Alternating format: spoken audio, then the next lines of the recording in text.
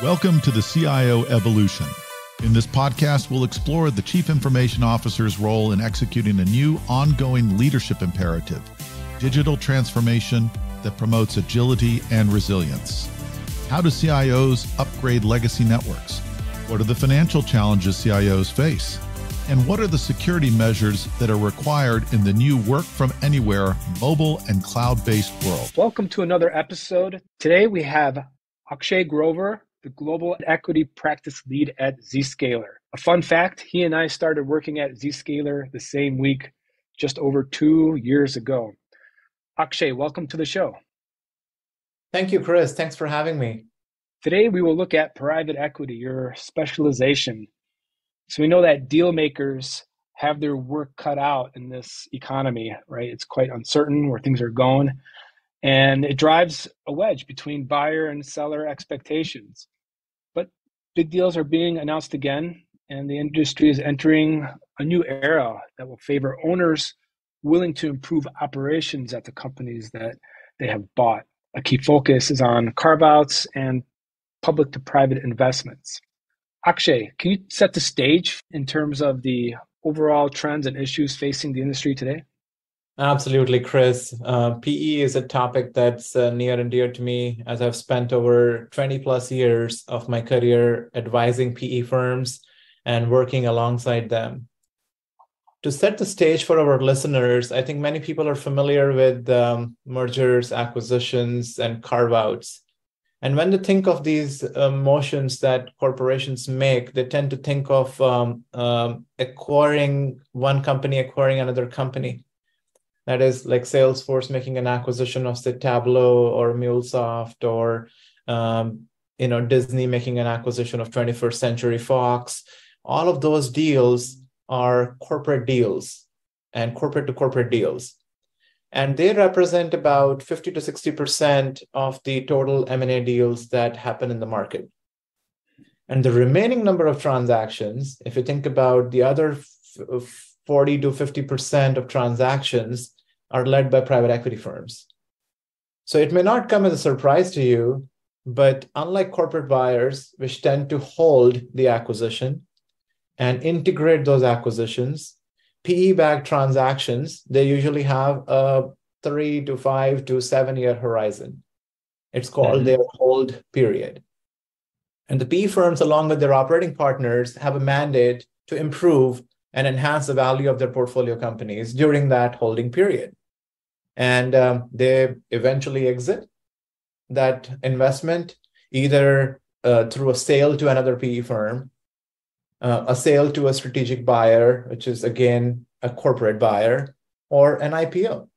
So having said that, in terms of the issues that are facing the industry today, as you can probably imagine in this economy, the value creation as well as value preservation is of utmost importance. It's no different than any other business. These PE firms and their portfolio companies are also dealing with cybersecurity challenges like everyone else. And we all know that cybersecurity is a value destroyer, right? Like if you're hit by a ransomware attack or if you're hit by an attack, it's going to be really challenging to come back on and stand back on your feet.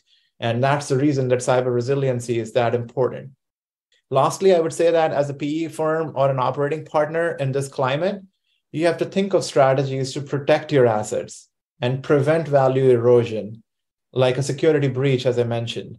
And the good news is we are seeing a lot of progressive PE firms take a stance on cyber, and they have taken steps to improve the cyber posture of their firms and their portfolio companies. And we can dive into it throughout this session. And this is a topic that we talk on a daily basis with all of our PE partners. Thanks for setting the stage. And I definitely want to know later in this discussion, like what separates those PE firms that are progressive in this manner and those who may not be, right? Because you think everybody would want to leap forward, but it's not always the case. But let's talk about the strategies. So what strategies can private equity funds use to raise profitability if they cannot buy assets cheaply? And why have they been a sideshow for many firms during the past decade? Well, Chris, you ask all the difficult questions, and this one is a loaded question as well. Undoubtedly, the assets are no longer cheap. And you can argue they can still get good deals due to decrease in valuations of many private and public companies. Having said that, PE firms have always taken a very methodical approach to value creation. And I'd say that it was never a sideshow. If we go back 20 to 30 years, majority of the PE firms were buying distressed assets. And what I meant by that was, distressed assets with debt that was financed at a higher interest rate. And those PE firms were coming in and they were refinancing the debt, also known as financial reengineering, applying that arbitrage to get that value out of the asset, an immediate value out of the asset. Then they turned to outsourcing, a lot of other strategies. Then there was labor arbitrage that they were doing through outsourcing.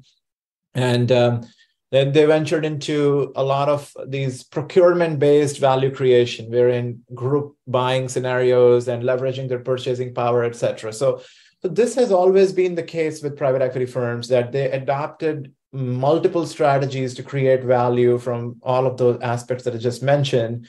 And now, if you look at it, these were popular in the heydays and definitely were working well. But now when you look at it, fast forwarding to today, you know that capital is no longer cheaper.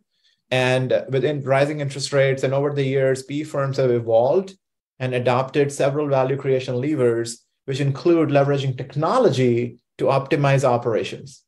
And most PE firms have dedicated teams today that are focused on digital transformation, and they're looking at all aspects of the technology in their portfolio company. And since the last 3 to 5 years, with the increase in cyber attacks, and cyber attacks have always been around, Chris, they haven't gone away, but as you know, right, like there has been a surge in the last, I would say 5 years, especially. Businesses are hurting, and PE-backed businesses who lacked controls are hurting. And all the PE firms are now gearing up to protect those assets that they have built. And cyber has taken a center stage in the PE industry right now. Right. So there's an evolution, if you will, of where the benefit and the value can be extracted along this curve, right, for the PE industry. And it sounds like shared services for procurement and IT was one such area, and now that has been more or less exhausted.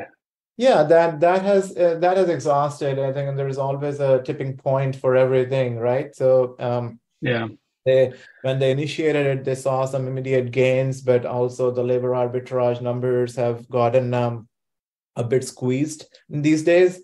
As low-cost countries, the wage inflation has happened in those areas as well. So now I think they're looking at new value creation opportunities, and the good news is that the technology has evolved. We talked about generative AI. We talk about different self-service tools that talk about advancement in customer relationship management, where we talk about advancement in cyber technologies to prevent, detect, and respond to attacks. So there is a lot of technological innovation that is happening today in the industry that is really feeding the new value creation opportunities in these private equity firms and their portfolio companies. I mean, what applies to all applies to them, just in very specific ways that we'll get into in a moment. Some listeners may be scratching their heads saying, hey, wait a minute, I've heard some of this before on an M&A episode that we had. And it's true. We had Steven Singh, Global VP, M&A Divestiture, and ITO from Zscaler on the show last September. There, we covered how IT leaders and corporate strategists can harness the cloud and digital transformation to accelerate the tech side of integrations. But now we're talking about PE. So what are some of the similarities and differences, given that PE is more or less a subset of this M&A field?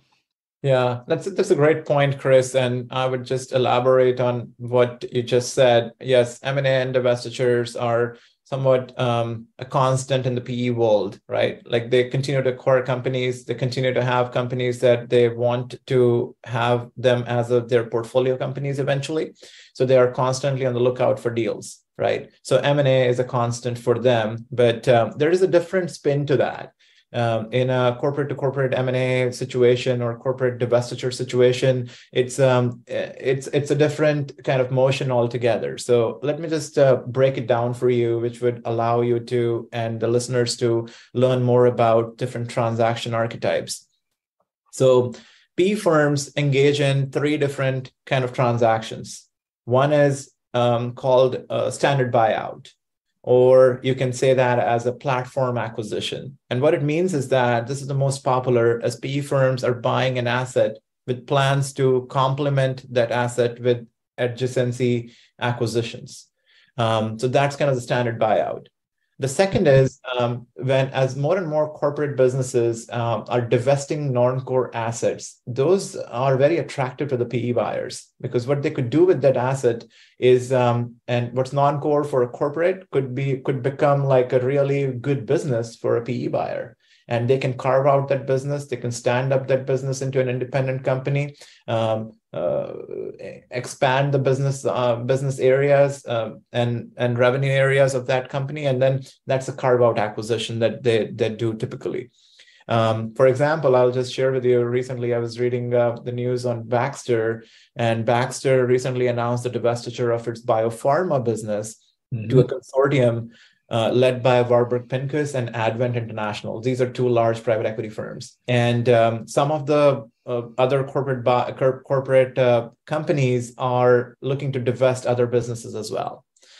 So, and the third category is around add-on acquisition. And add-on acquisition, as I meant and laid out, it links back to that standard buyout. This goes hand in hand with the platform acquisition that I described. So you buy an asset, and then you buy like companies that complement that asset. You integrate them together, make it a bigger company, make it a more attractive company, make it a more diverse company in terms of revenue streams, make it a more operationally well-run company. And that's what the goal of an add-on acquisition is. Those three archetypes, those are really, really powerful strategies that PE firms adopt. Thanks for walking us through the three archetypes, but can you talk about where the overlap is among them? Yeah, definitely. And I was going to get going on that as well. So if you think about it, the area that we see significant overlap between PE firms and corporate firms in M&A is in the add-on acquisition archetype. Okay. So oftentimes these PE firms are looking to scale rapidly. And as we talked about the holding period, it's 5 to 7 years, and sometimes it can shrink to 3 to 5 years. So they are looking to scale rapidly. And the ability to quickly add on and integrate new acquisitions is of strategic importance to these firms. And Zscaler, as you know, can enable, and this is what was covered in the previous episode that you described, can enable the rapid connectivity of both organizations without having to integrate the networks. And that is very powerful for the PE firms. And as they do add-on acquisitions, as they deploy Zscaler for cyber resiliency, Zscaler becomes more and more strategic for these firms, and that allows them to scale rapidly and drive growth as they expect to do post close. The other piece that I do want to mention to you, Chris, is that not only add-on acquisitions, and we are also able to help the PE firms in the other two archetypes. If you think about it, one is the standard buyout. So when they acquire a company, and there's always a notion of, am I buying a breach? Do I know enough about their security posture? And you do diligence for that, and you definitely put all your resources to bear and learn more about the company pre-deal. But it's somewhat surprising, but everyone finds out something after the fact as well. So what you do with that is where we come in. We are able to elevate the security posture of the portfolio company by providing a baseline set of controls for traffic and users that are traversing out to the open internet. We provide a full proxy architecture that secures the user's traffic going out to the internet with full inline inspection of SSL, and provide data loss prevention capabilities, and we help eliminate the need for traditional SWG appliances. Further, we help accelerate their zero trust journey because ultimately we are going to be able to help them replace their VPN and a lot of other appliance-based security solutions that they have, and assist them with future-proofing the asset from a technology and security standpoint. And finally, consolidating the point products and driving cyber resiliency. So I said a lot, but overall, if you think about it, across those three archetypes, whether it's a standard buyout, whether it's a carve-out acquisition, whether it's an add-on acquisition, we have something to offer in each of those transaction types. Thank you. The PE firms manage large disparate networks, regardless of what archetype, right? I guess there could be a wide range of portfolio companies and continually transact on both the sell side and buy side. So what are the considerations for the overall cyber risk mitigation across all the constituents, meaning the PE firms, the transactions, and the portfolio companies? Chris, you're absolutely right. PE firms' portfolio companies can range from anywhere between like 10 on the lower end to 200 plus on the higher end. So it's a pretty wide range, first of all. It's also important to highlight that no matter the size of the portfolio company or the industry they operate in, cyber risks present significant exposure to all portfolio companies as it relates to things like financial loss. You can talk about reputational loss and regulatory or compliance exposure. So it's a pretty serious thing for private equity firms to take care of. So when it comes to risk mitigation, whether it's at a firm level or a portco level, or even during a transaction, it's important to think about things like, what are you trying to protect? That is your crown jewels. Whom are you trying to protect it from? That is, where do you see the threats arising? What's the cost to implement the controls? And how do we optimize these costs? And remember, there is no such thing as a one-size-fits-all approach. And I also think it's really important to consider things like proper cyber governance and control, and think about aspects like, does the PE firm or portfolio company have security expertise on the board, or at least in an advisory capacity? Has the PE firm or portco adopted a security framework like CIS, Center for Internet Security, or NIST, National Institute of Standards and Technology, whereby they have actually mapped their controls against the standard to assess its completeness and robustness? And lastly, are they thinking about approaches like zero trust to help protect their most valuable assets? And I don't have to describe it and put a plug in here. Right. About Zscaler, we stand for zero trust architecture and a cloud native zero trust architecture, which is very powerful and useful for PE firms and their portfolio companies. So Akshay, we're going to talk about the board of directors and their approach to cybersecurity across these firms. But going back to what you said about security expertise on the board, in your experience, have you witnessed like former CISOs or former chief security officers as board members? Absolutely. So, as you know, there's a shortage of cybersecurity professionals, and that's a good thing, first of all, because that keeps us engaged and employed. But if I look back in terms of where the board was originally and how they were structured, now even there is a mandate that is coming from there is a body which is board of directors and also SEC. So there are like different organizations that are coming up with different set of requirements, by the way. So and what they are saying is that we do need to have a board member who needs to have some kind of background in cybersecurity. So similar to the diversity initiatives on the board, which are very powerful, this is also a pretty welcome approach that we are seeing from a lot of public companies. And it takes time to percolate into the privately owned companies, which is where the PE-backed companies fall into. But if you look at it from the preparation perspective, and I think you picked up on my word, progressive PE firms. Progressive PE firms, they are deploying dedicated and discrete resources who are going to be managing portco-wide cyber resiliency. And their job description is such that they cover entire portfolio of the ownership across the ownership lifecycle of the PE firm.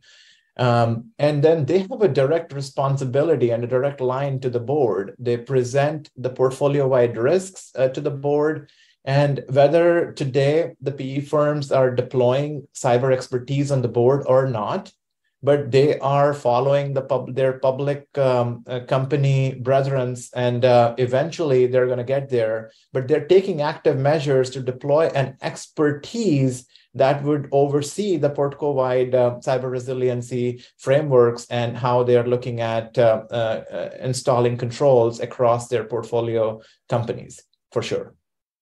Yeah, it sounds like we're marching toward a world where there's an equivalent to, say, Sarbanes-Oxley, but for cyber and breaches, right? Yep. So we were going to talk a little bit more about what Zscaler does specifically to help with these challenges before we went off on that tangent. Did you want to briefly cover that before we get into the board of directors? So what I was going to share with you was about Zscaler a little bit. So at Zscaler, as I mentioned, we have had the privilege of serving some of the largest PE firms in the world. 6 out of the top 10 PE firms today are Zscaler customers, and hundreds and hundreds of their portfolio companies across the board are our customers as well. And the reason that we hear words like game changer and greatest thing since sliced bread is because we are helping companies achieve true zero trust through our platform approach and offering the capabilities that they need to keep their portfolio companies and their assets secure. We are able to elevate the cyber posture, as we discussed. We are able to instill cyber resiliency at the portco level. And what we have seen among our PE customers and their portcos is when they leverage our platform is that they're able to dramatically reduce cyber threats by 80 to 85%. And optimization of security spend, which is a big deal because the proliferation of the tools, Chris, as you may know, and our listeners may also appreciate, has happened so much over the last 2 decades or 3 decades that companies are struggling to really make sense out of their security stack today. And with the adoption of a platform approach, we are able to bring down that security spend by 30 to 40%. And last but not the least, the ultimate North Star is for each and every portfolio company to get to a zero trust approach towards their cyber resiliency. And there's no other company that could get them faster there than Zscaler. And some listeners may recall a previous episode with Mike Murphy over on the business value assessment team, who could bring even more quantified metrics to everything that you just shared, which is something that Zscaler provides customers. Now we could finally get into a topic I'm definitely interested in as well, the board of directors, since cyber risk, as we all know, is now business risk. But some of the questions that come up, I'm sure at PE firms from the board of directors to CISOs and technology leads are like, how are we responding to regulatory changes, such as the proposed SEC 4A ruling on breach disclosure? Or is our cybersecurity investment enough? And what have you seen work in teams of leaders effectively answering these questions, Akshay? It's definitely a question that requires a lot of elaboration because it's a bit of a complicated topic, and I would first like to diffuse this entire ruling, like the proposed ruling, what that means. I'd like to elaborate a bit on that first, and then we can get into some of the other parts of your question as well. I promise I'll address all of those. So it's from a breach disclosure that SEC has proposed and their applicability to private funds. So most of these rulings, as you know, SEC is a governing body and it governs mostly public companies. And so there's most of those rulings are applicable to the public companies. But what's different this time is that they are extending the cybersecurity breach disclosure ruling to companies backed by private equity firms as well. And the way that it is laid out is that under the leadership of the SEC chair, the commission voted on February 9th, I think that was last year in 2022, to propose a new set of rules. And this time, the rules were aimed at registered investment companies, registered investment advisors, and business development companies or funds that would require concrete cybersecurity policies and procedures that would essentially bring this segment of the financial industry more in line with the other areas.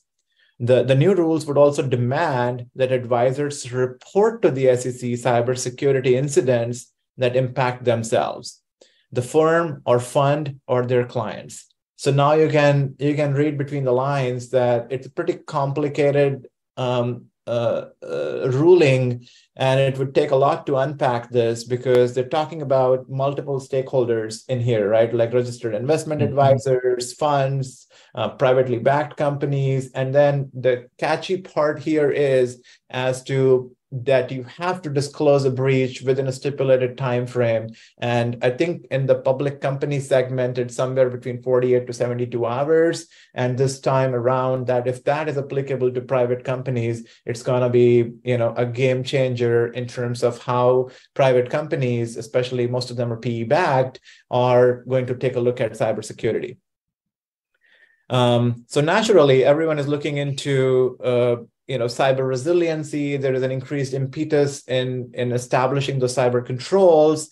And one of the key ways to establish the controls is through zero trust, which you're fully aware of. And when it comes to adoption of this or implementation of zero trust among PE firms and their portfolio companies, I would just answering your other parts of the question now, which is what I've seen work well is these organizations that are willing to bypass the legacy mindset are able to leapfrog into zero trust. So I'll give you a classic example. I mean, when US was pretty far behind in mobile phone adoption, while some of the developing countries were catching up pretty quickly. And why was that? Because the landline infrastructure was so strong in the US that they were able to kind of utilize that to their advantage, and that there was not need for mobile phone adoption as much, right? So, but in the developing countries, they thought that this is a leapfrog approach that they could take, and they just skipped landlines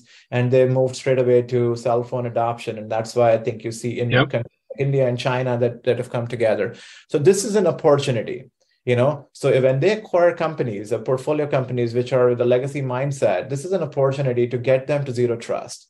And this ruling is pretty welcome, by the way, right? Like it's not taken as a burden, but it's a welcome ruling that we are looking to, utilize to the advantage of the private equity firms, their portfolio companies, and also the entire ecosystem.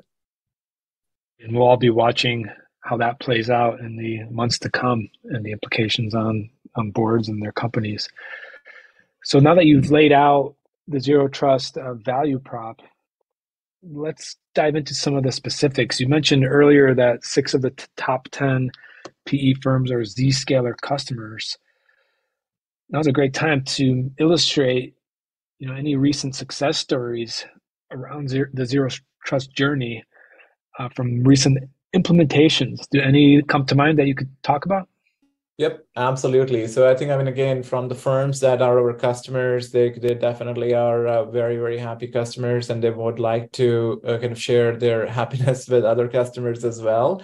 Because most of the PE firms, if we think about them as our customers, are smaller from a number of resources perspective. There are some large ones who have like 5,000 to 8,000 employees, but most of the PE firms are somewhere around, anywhere from 200 people to 2,000 people, right? So we have a pretty happy set of customers there. And while the volume of users is not that heavy, they are definitely dealing with a lot of sensitive information. But when it comes to success stories, I would like to highlight more from the portfolio side because that would be very, very relevant for the audience. And I'll share a recent success story at a portfolio company and one that involved a PE firm itself for sure, right? But let's start with the portfolio company success story first. So recently, we helped a portfolio company of a large PE house, and that is a provider of traffic management services. And you think about these orange cones that go for traffic diversions and those barricades that are put in place when there's a construction going on or some landslide happen, et cetera, et cetera. So that company specializes in driving some of that, and it's a market leader in that space. And we got a referral from the PE firm cyber advisory team, and they wanted to share that they found some gaps in their security assessment while they were doing their security assessment for their portfolio company. And I said, a lot of progressive firms are already ahead of the curve and they're taking a look at their portfolio companies doing the assessment. So that was the result of one such assessment that came out. They found the gaps in security in users accessing internet and applications from remote locations. They also found that there are a lot of legacy tools in the mix at that portfolio company. And lastly, they were getting this feedback that the users are not very happy. There's a poor user experience from their VPN per se. So and then when we kind of started to talk to them, and they realized that their owner has a pretty strong partnership with Zscaler. They have an existing partnership, and they get preferred terms from us. And they have, Zscaler specializes in the M&A use case as well, because that particular portfolio company grew through acquisitions. And finally, not the least, it's no surprise, we are a Gartner Magic Quadrant leader for a decade plus now, and that provides a lot of credibility as well. And I would just like to share the outcome as well, because that is really powerful. We in like 30 to 45 days, the company was really convinced that this is the right solution, and we were able to up-level the security posture, consolidate their legacy tools, and then finally accelerate their M&A integration. So what more can you ask for, Chris? And I am happy to share the PE firm story as well, but the portfolio company itself is really a happy customer now. Excellent. And that is a great place to wrap up this episode. Akshay went over the PE market overview, talked about the different types of transaction archetypes. We looked at it through the lens of M&A overall, folded in the zero trust architecture with the board perspective before going through some example customers. Akshay, anything else you want to leave our listeners with? I would just say that, zero trust is a journey. And when you are looking to get on that journey, be patient with yourself and do not think about it as a daunting activity. It's a journey, and you have to take one step at a time. So I would say start somewhere, but start now, so you are able to kind of take that journey successfully. And Zscaler has done this hundreds of thousands of times, and it's really important to have a great partner who brings in a platform approach to drive such an exciting journey from secure digital transformation that companies would like to get on. I could not have said it better myself. To learn more about how Zscaler M&A and divestitures capabilities can help PE firms and leaders boost their cyber resiliency as well as their portfolio companies and improve the speed and value of transactions, where should our listeners head over to? We have a dedicated page out there on private equity, and that would be an excellent place to start. And of course, Chris, with this podcast, you're happy to connect with anybody who is wanting to learn more about the solution and how it could benefit not only the firms, but also their portfolio companies and the transactions, I'm always available. Excellent. We've been listening to Akshay Grover, private equity practice lead at Zscaler. And if you come to Zenith Live in Las Vegas next month, you may be able to meet him and ask him some questions face to face. Absolutely. Already booked my tickets and excited to be there in Vegas this year as well. Brilliant. Thank you, everybody, for listening. And thank you, Akshay, for joining us today. Thank you, Chris. Thanks for listening to the CIO Evolution.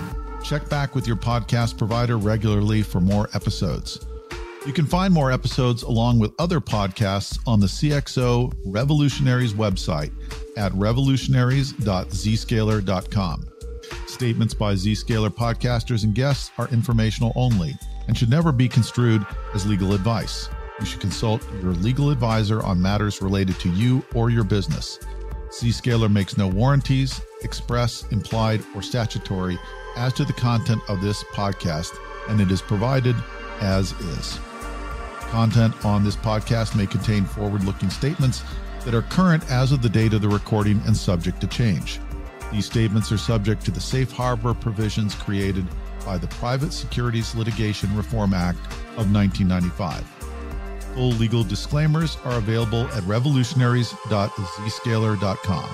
Copyright 2021.